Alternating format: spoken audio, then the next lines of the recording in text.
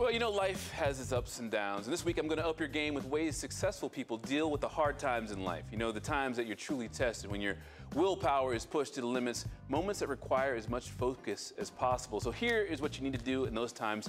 First thing you want to do is take a break. Yeah, that's right. Not what you would think, but the truth is, it's very difficult to get a clear picture of the situation, any situation, when you're standing right in the middle of it.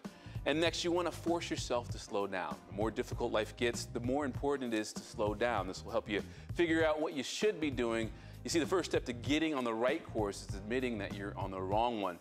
And then get a second opinion, and then a third, and a fourth. You see, most successful people live by one important rule.